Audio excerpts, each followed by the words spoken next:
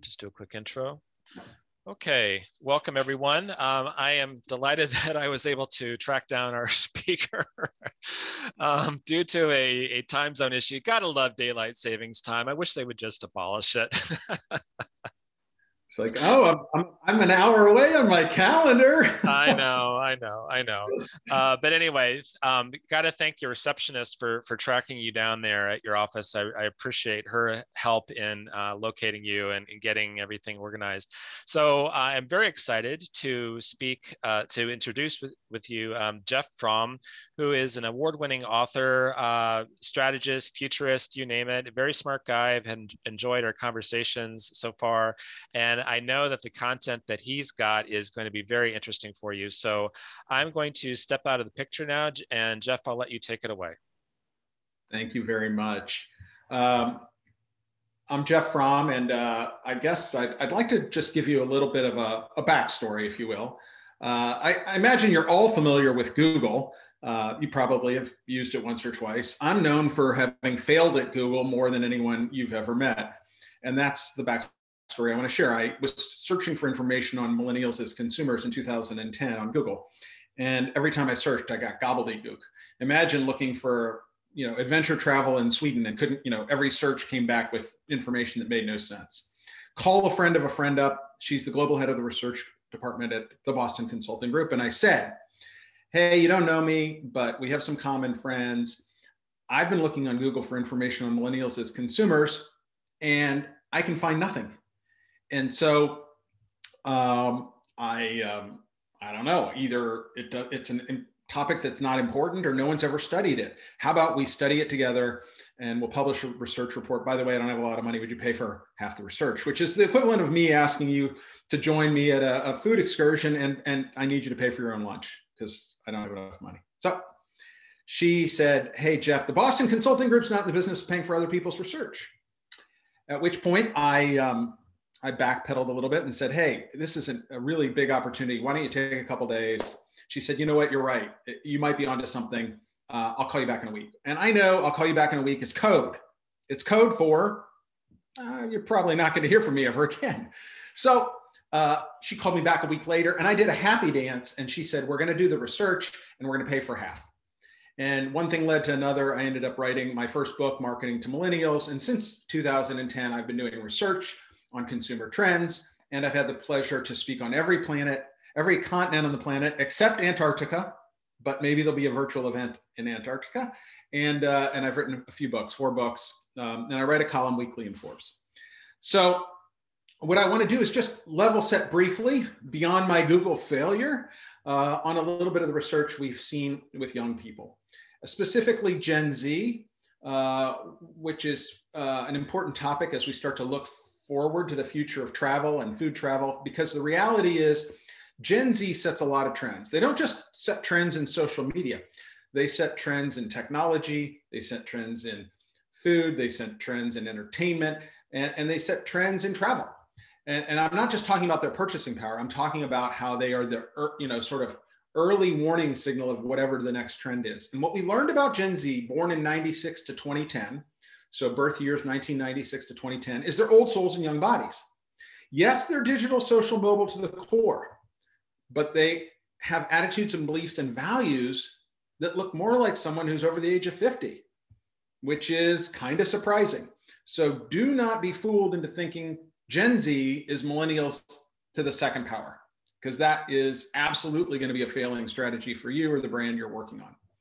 Now, COVID has been kind of crazy, and my family's ended up adopting a puppy, and we're working on training the puppy.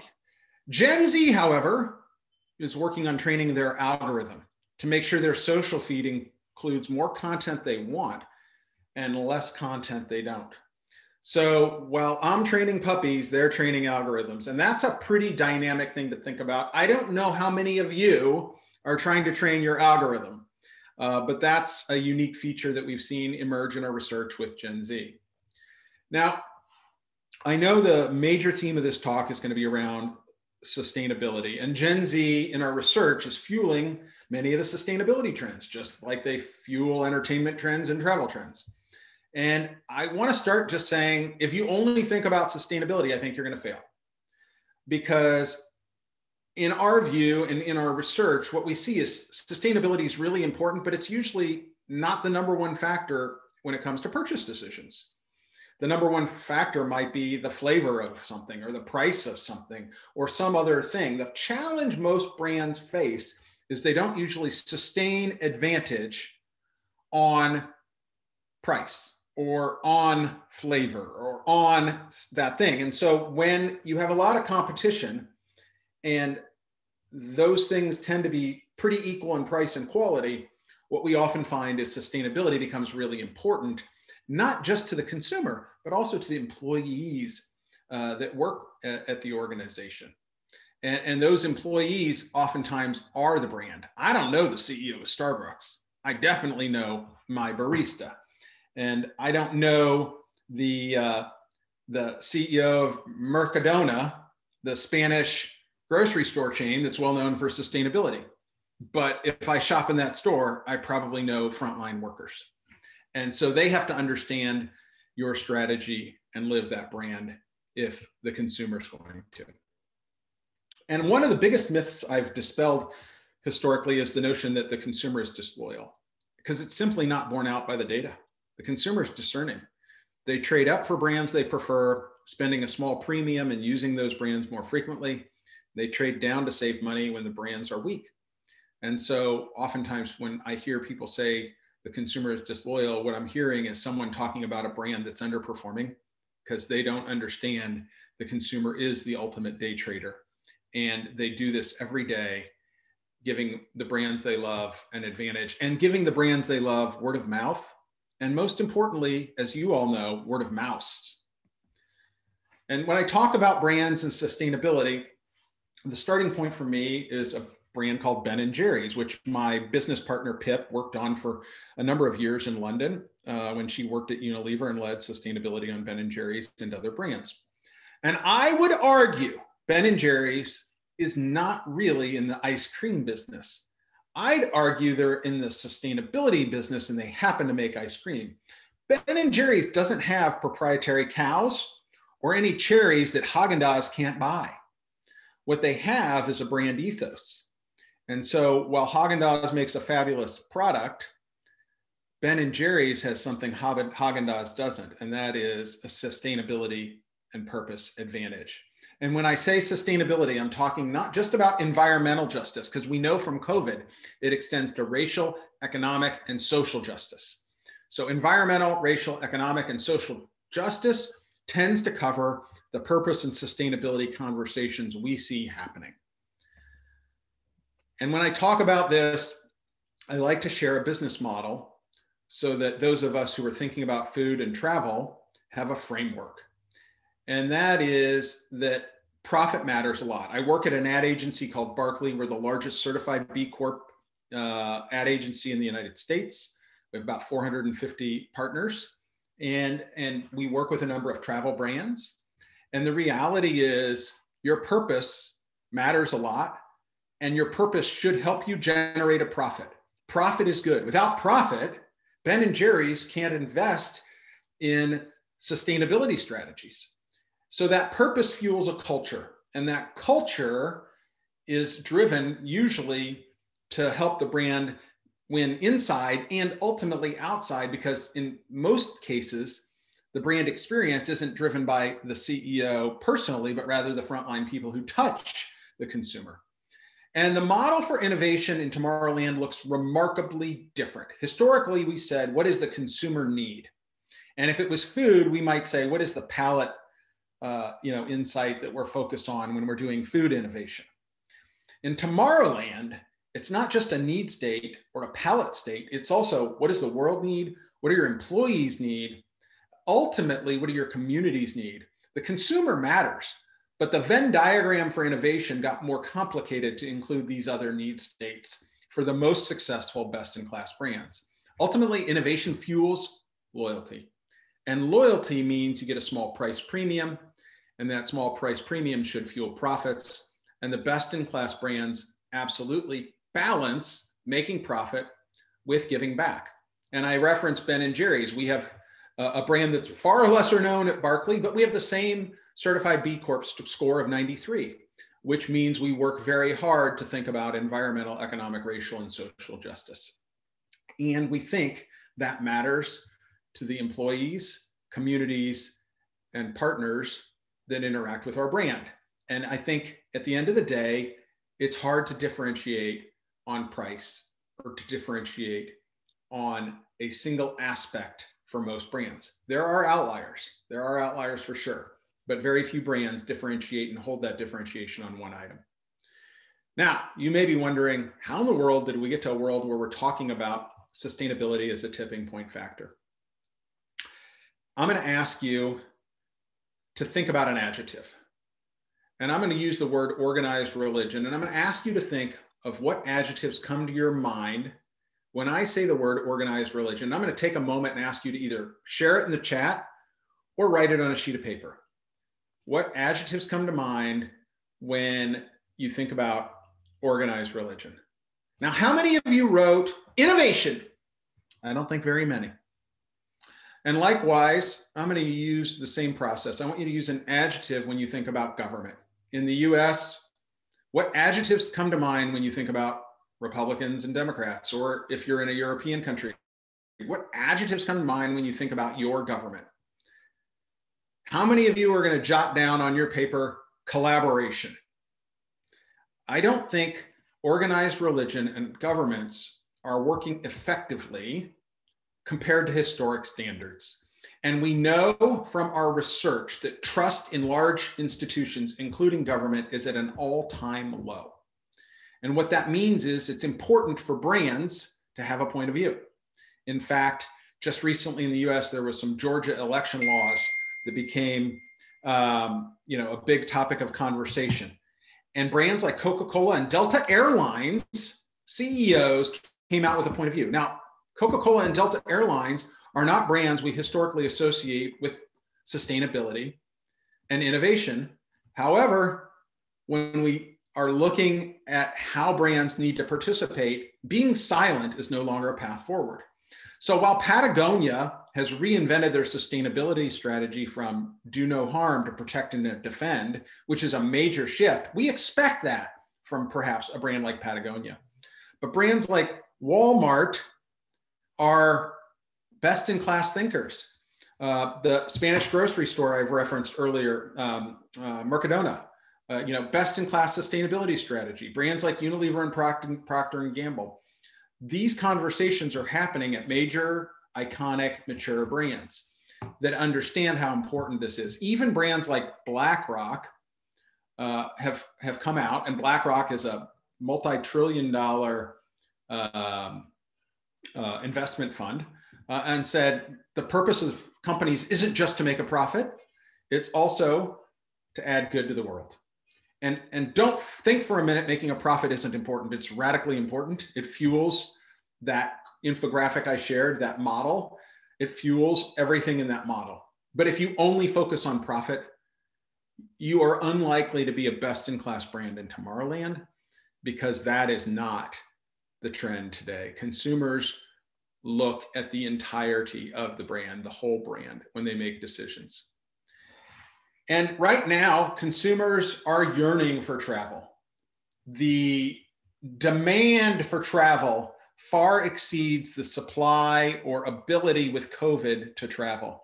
Whether that's a trip to Canada, California, or Sweden, I assure you, people are thinking and yearning. And frankly, I often reflect on how dynamically different a year has been. A year ago, I started my year in Hong Kong giving a speech for 30 minutes in January. And then I traveled from city to city giving speeches up until literally in the US about mid-March when I was in Vegas. And then I gave a big speech, and the next day, nobody traveled and nobody did anything. And so it was an abrupt shift, but that doesn't mean people aren't yearning for experiences. And your challenge is to think about your brand and the opportunity to create a Venn diagram that's unique to your brand, that allows people to feel safe, that allows them to afford to have the kind of adventures they want and feel like they're adding good to the world along the way. And if you do that, you're going to create an unstoppable, strong, powerful brand. And I'm going to share some examples, some tactical examples of brands that I think have done a nice job during COVID of being empathetic and of pivoting. My first example is going to be ESPN. I don't know how many of you saw The Last Dance, but consumers are spending enormous amounts of time at home. Their home is their yoga studio, it's their restaurant, it's their place to sleep, it's their place to worship, it's their place to relax and unwind, it's their everything place. And as consumers spend more of their time at home, that means they're getting less of what they historically got in the way of entertainment and food and other things outside of home. And ESPN radically changed their production schedule in order to bring us a series on Michael Jordan and the Chicago Bulls, which was appreciated by many millions of people. And I ended up writing a story about that in Forbes last year. Puerto Rico didn't try to convince consumers to visit Puerto Rico. What they did was they said, experience Puerto Rico virtually and enjoy what we have to offer virtually, knowing, having been to Puerto Rico, it's a magical place, and consumers will want to come back when it's safe. And so helping consumers get that opportunity virtually was a smart way for them to keep their brand omnipresent and for them to create empathetic opportunities. It didn't probably drive revenue, but I'm sure it drove some brand affinity. Our client Delta Faucets, interestingly, makes a faucet that can be timed to an app. So I did not realize how long 20 seconds is, which is the standard we're supposed to wash our hands. And Delta's app will turn the water on and give you soap, and then it goes off for 20 seconds. So instead of washing for too short a time, shame on you, Jeff, now I wash for a whole 20 seconds because the water doesn't come back on until I spent 20 seconds washing my hands. That's a brand that made a significant change that we helped them with as a result of COVID. Likewise, travel giant Aspen Snowmass, known for their amazing ski resorts, and I was just in Snowmass a couple days ago skiing, had to reimagine what the world might look like last year when they were first forced to close in March. And they started thinking about what their brand would need to do, because when you take away the month of March, the financial viability of the ski business becomes completely jeopardized. I mean, the season is only about 4 months long in total, and March is the apex of spring break travel. And so COVID forced them to reimagine and rethink how they move their business forward, particularly if global warming isn't checked. I give a shout out to Visit Dallas, which was one of the first brands that we saw here in the US to go through and look at the safety of visitors as the #1 priority last year, and partner and using partnership with the Global Biorisk Advisory Council. So meeting planners would know that they had really put in a process that would enable the planner to make a choice about future events that would be favorable to their brand. And no sustainability story is incomplete without the amazing Oatly brand, which I love to consume from time to time because honestly, I'm lactose intolerant. A little too much information for some of you. And Oatly, another Swedish brand, got a little bit of news media, and I kind of like it for a ditch milk campaign. And when I say news media, there was some controversy, but I think controversy can be a good thing because it started a conversation. And this brand is on fire. It combines flavor with sustainability at a price point that's a premium that appeals to a consumer who wants all of that.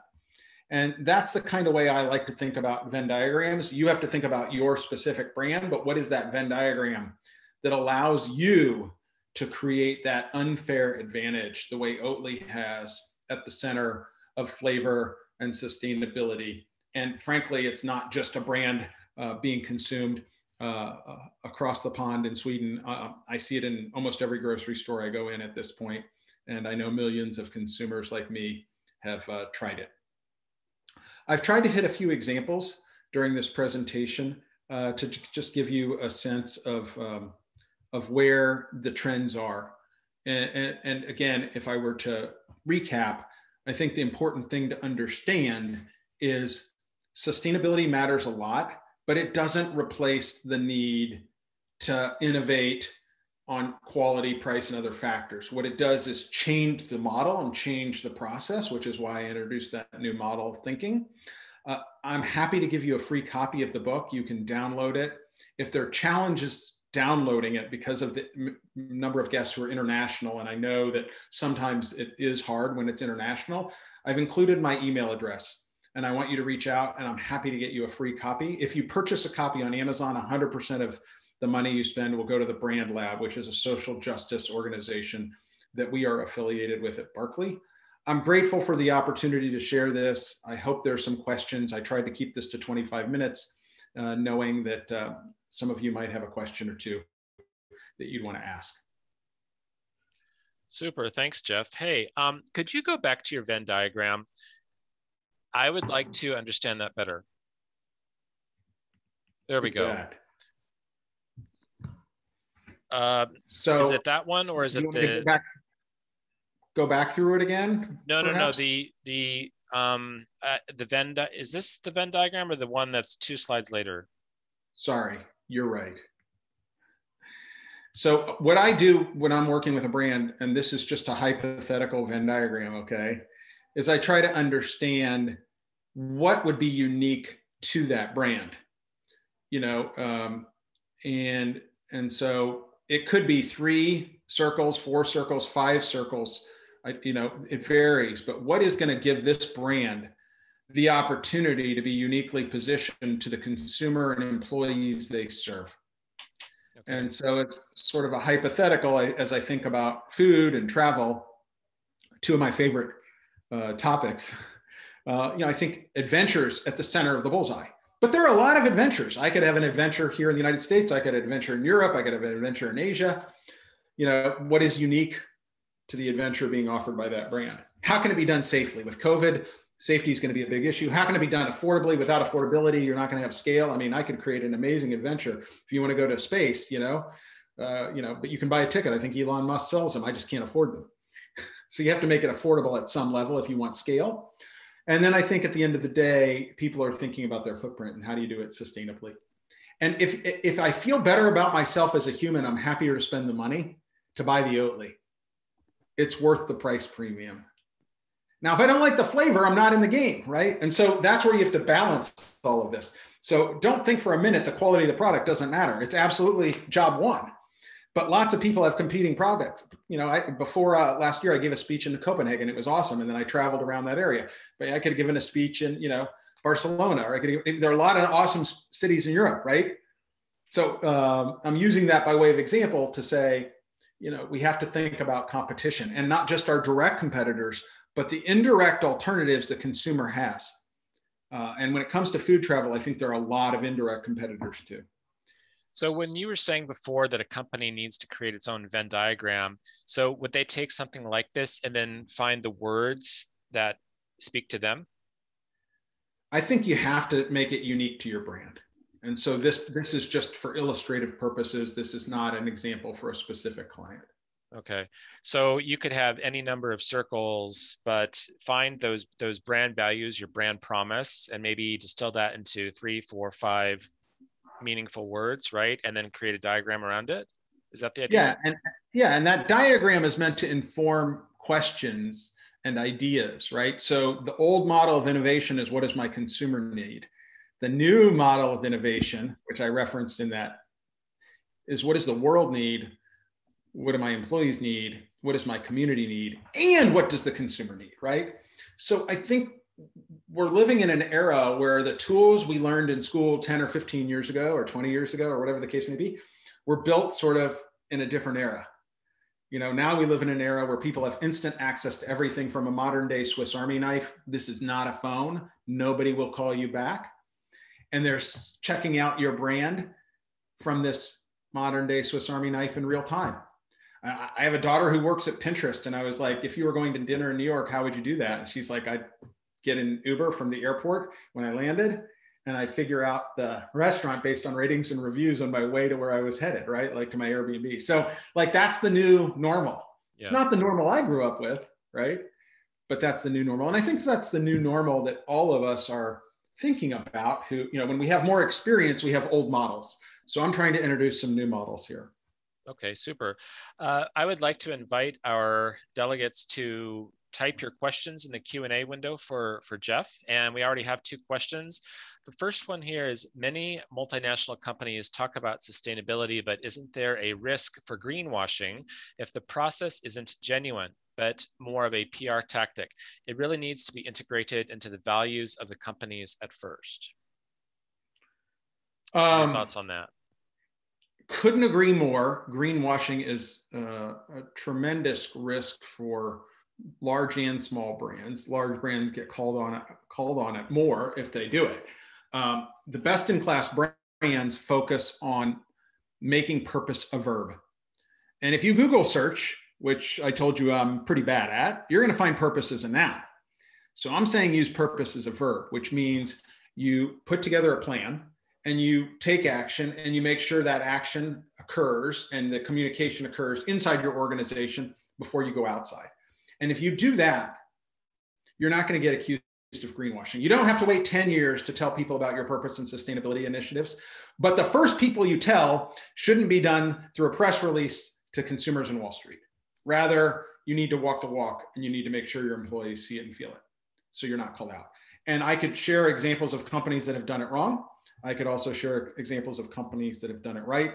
There is a little bit of subjectiveness to it, but most of the companies that do it well spend some time, money, and energy taking action and making sure the internal stakeholder is in the loop, so that so they avoid that. And if you have a messy house, you don't invite guests over, right? You clean your house first. So if your brand is a little messy, my team that I referenced works on sustainability strategy, and the book has a workshop that's free that's included that we do for brands. Focus on cleaning your house first, and then invite some guests over. Okay, super. I just put the link. Did that address the greenwashing question that the person asked in the? If not, I think they'll let us know if they have more questions. And I put the link to your book in the chat window. I noticed I got an email from someone in Europe who said they had trouble downloading the book because it required a state. So send me an email, yeah, and we'll get you books. It's designed for. There are limitations to the free tool we used, and I think one of them is that it does not work well across borders. Yeah, yeah. Put a fictitious state, or just email me. Yeah, just choose any state. Pick something that looks nice. Or send me an email, and we'll give you the book. There you go. I'll send you the book today. Okay, so this person would like to hear an example of a travel company, and I would add or destination, that really follows a sustainability strategy. And then I'd like to tie that into what you were saying before, that you said you could give examples of companies that don't do it well. So maybe you could give us a compare and contrast, one that's doing a great job and one that's not so great. I don't want to start calling people out for being bad at what they do, but well, maybe where there's opportunities to improve. Yeah, I mean, I'll tell you, one of my first experiences that I thought was pretty amazing several years ago, and it was probably too early and too small a piece of their corporate strategy. But because I write for Forbes, I was invited on a free trip from Carnival Cruise Lines, and they were doing basically a cruise to the Caribbean, and they invited my family, and we all went. And it wasn't a cruise with lots of activities and shows, but rather when we went to the island, we had a chance to spend a half day on multiple sessions picking different activities that we could engage in. And the first day, went and taught Spanish to first graders. Now, I don't speak a word of Spanish, so it was using flashcards. And I was having so much fun with my flashcards, showing them the words, because I don't speak Spanish, but I'm acting it out. The kids were loving it, and they're coming up and having fun. I ended up having multiple half-day sessions at that event. And then I also did other activities. And Carnival curated things that would allow, multiple people from the cruise to go to different activities. So there were a couple hundred spots available across various ways to give back. Some of those ways were in schools. Some of those ways were helping people in factories with manufacturing. There were various events, and I thought it was a brilliant strategy. Unfortunately, I don't know that it ever took off. Again, it was a little before this topic became so front and center. And frankly, I think it was probably such a small piece of their total revenue stream that it may not have gotten the attention that it should or could have. But I will tell you, having been on many cruises and spent a decent amount of money on those trips, it's one of the more meaningful experiences I've had. And I didn't miss the silly shows. And I really enjoyed the opportunity to do that. I would have recommended it to a friend in a heartbeat over an Alaskan cruise or whatever cruise. You know, I've looked at cruising, you know, Sweden and Norway and stuff like that. And those would be amazing cruises, but this had a certain amount of meaning. Now the key part there was Carnival curated for me. I would have never been able to find a school or the other events. They had a series of events you could do while you were on this cruise. It was a very short, like 5-day, you know, leave Miami, come back a couple days later. Wonderful experience. They curated those opportunities. So if I was thinking about, like, let's say I was doing a European river trip and I was going to be able to go on a 7-day European river trip, the travel promoter has to curate, hey, you could go on a bike ride today when you're in Prague, or you could do this thing with the local community instead if you don't want to go on that tour. It has to be curated by the brand because I'm not going to find that on my own, right? And I think the goal is to allow people to feel better about themselves as humans when they do that. I think in terms of other brands that have done it, Chipotle, which is a quick service restaurant, has just literally launched an app that shows how much carbon is reduced when you make certain choices and things like that. They've integrated it into their mobile technology. I'm not that familiar with it because it just launched in the last couple of days. I saw a couple screenshots of it as they tried to get my attention for one of the Forbes things I was writing. And I was like, wow, I'll have to look at that more later.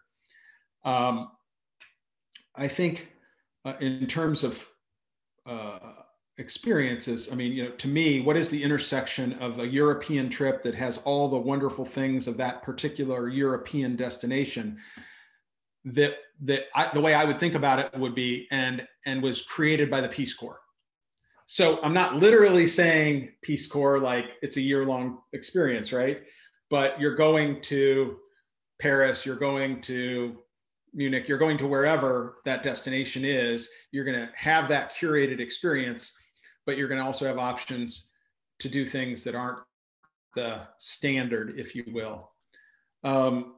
As I look at some of the US brands in the ski industry, I think Aspen Snowmass and several other brands, you know, Jackson Hole Resorts are thinking about every facet of environmental and social justice as they have hired people full-time, dedicated, their larger brands to, you know, think about this topic. And you see it at every touch point. You know, don't flush this toilet, don't do this, do that, you know, these cups are recyclable, etc. So, you know, those are some examples of brands I'm familiar with from my recent sort of ski industry experience. I'm sure there are hundreds of brands doing this well. I don't honestly spend all my time on travel, so I don't know that I have all these examples, but I could look and peel the onion back. The goal is not to be so forward-leaning that you appeal to the hardcore, generally speaking, person. Like I have a colleague who only drives electric vehicles, only eats vegetarian, only uses plant-based products, never uses plastic. I think that's too niche for most of the people on this call. The goal is to allow the masses to affordably feel better about themselves, experience part of what makes your brand unique today, historically, but also, you know, come away with something that is share-worthy. And the show on the cruise is far less share-worthy than feeling like you impacted 6-year-olds in their classroom. Interesting. So I think that's how I would think about it. But I would think about it at scale, because otherwise, you know, who is the consumer you're serving? If you're serving that person who spent their entire life in the Peace Corps, designing that is probably not going to have mass appeal. If you're doing it for the person who aspired to be in the Peace Corps but never was, then you take a different view of what that would be. And even in every local market, that might look very different. If I was going to Africa, that might be, working in an agriculture environment to try to help create a more sustainable agriculture ecosystem, knowing that food insecurity is such a big topic there. If I was going to another place, it might be very different. And so I wouldn't want to generalize without understanding the nuance of that brand. Sure. All right, thank you for that. We have another question here. What type of sustainable travel trends are you predicting for the next 5 to 10 years? It's a good question. It's, 10 years is a long time. Let's start with 5 years. Yeah, I was going to say, how about we kind of go just near in? I think post-pandemic. Near in, yeah, I think near in right away, people would love to understand how their personal choices impact environmental, economic, racial, and social justice. So when I pick this choice on a menu versus that choice, here's the impact you're making. And if you can make it that way and still deliver on flavor and price and things like that, or the travel, choice, we put together this trip, we're using an electric bus to take all of you to see this thing. I think those kinds of things, when the sacrifice is small to the consumer and you quantify their decision and their impact back, the opportunity to build scale for your brand is significant. The key point is it has to be relatively easy and the sacrifice has to be small. If it's really hard to do, most people won't do it. If it's really easy to do, more people will do it. And so I think you have to think about that. I think most people aspire to lead a more sustainable life. But if it costs me twice as much to buy a sustainable vehicle or take a sustainable vacation, that's not going to work. How do you design it so the cost is about the same and you take some things out of the current product cost and add some things back that make me feel better as a human without destroying the product? And that's sort of an oversimplification of it, right? It's like, here's my product cost. I'm going to develop these series of things. What am I removing that's expensive but not valuable? And what am I adding that creates an emotional connection that's very valuable? Might not be that expensive. It's not like it's expensive for me to teach using flashcards in a school for 6-year-olds. That was engineered by the Carnival brand. It's probably more expensive for them to deliver, a champagne brunch or a famous entertainer on the ship who has to be flown in on a helicopter, give a performance and then flown out in a helicopter. So you're going to have to engineer and reimagine. And I think the consumer is looking for unique flavor experiences and unique life experiences, but they also want the old stuff. When I go to Paris or I go to Copenhagen or I go to Oslo or I go to wherever I'm going, they want to be able to see those historic things. So it's going to be a mix of old and new coming together, a mix of things I might expect when I go to that place and things that are completely unexpected. And you want to give people a finite number of choices. You don't want to give them 20 choices. You want to give them a couple, because too many choices becomes confusing.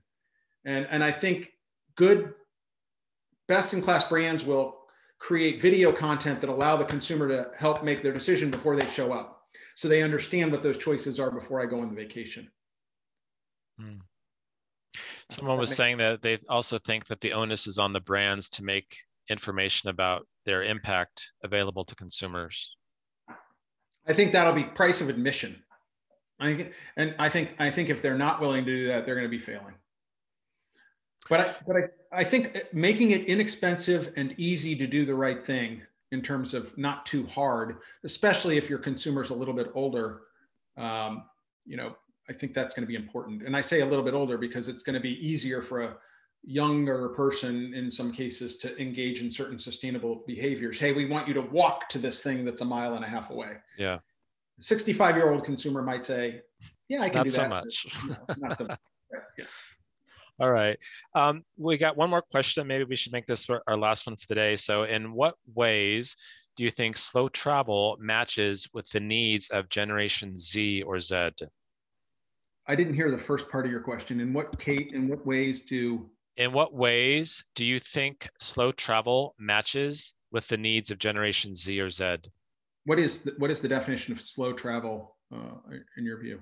Well, slow travel would be low impact, like take photographs, not stones or not pieces of the ancient monument, that kind of thing. Not being in a rush to today is Brussels, tomorrow is Amsterdam kind of thing. Taking in the local culture and sites and people rather than staying in the big international hotel brands, things like that. Sure. Quality, So, not quantity.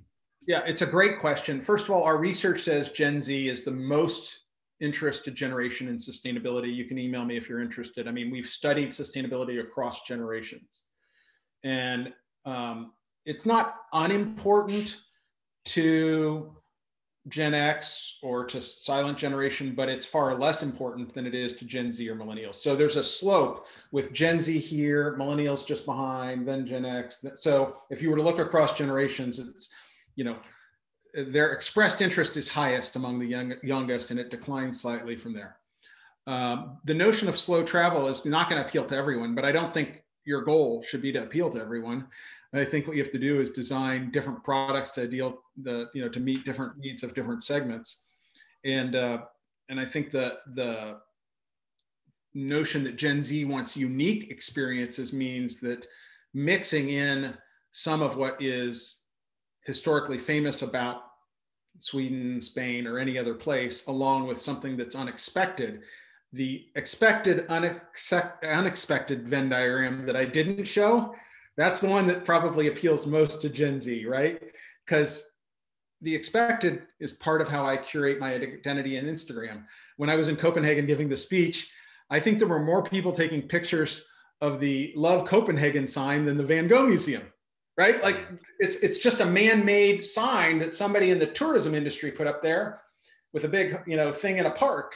And it was, crazy busy, but they're curating that Instagram feed. At the same time, they do have a very high expressed desire to get off the beaten path. Can you engineer that at a price point they can afford? If you can engineer it at a price point they can afford, now you have the opportunity to create scale. Because price will matter more typically to a younger consumer who's more focused on the experience than the first class seat on an airplane or the international hotel. Mm-hmm. And we've seen that in our data set, which means there could be opportunities for smaller brands to build some scale by mixing the two pieces together, the expected, unexpected. Obviously, each of these brands has things that are unique that you have to look at. And so I can't give a one size fits all approach to that.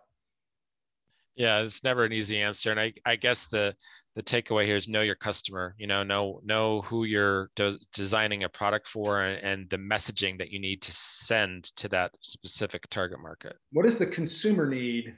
What does the employee need? What does the world need? Yeah. What does your local community need? If you can think about these kinds of questions, as opposed to only the consumer, which is clearly important, you probably will be in a position to create one of those most successful brands financially. And if you can balance making a profit, which is really important, with adding good, more and more people will talk about your brand. Indeed. The old people, planet, profit message for sure. Jeff, good stuff. You just so much. I really appreciate your time, and I know everyone else did. I could tell by the questions that people were really excited about your words of wisdom. And I would encourage everyone to download Jeff's book. And if you're not in the US, email me. Yeah, just shoot to Jeff a quick email, and he'll be happy to get that out to you. So with that, it's a wrap for our first day of FoodTreX Global 2021. And we look forward to seeing everyone tomorrow at the same start time, which is 1 p.m. London time for day 2 of FoodTreX Global. Thank you again, everyone.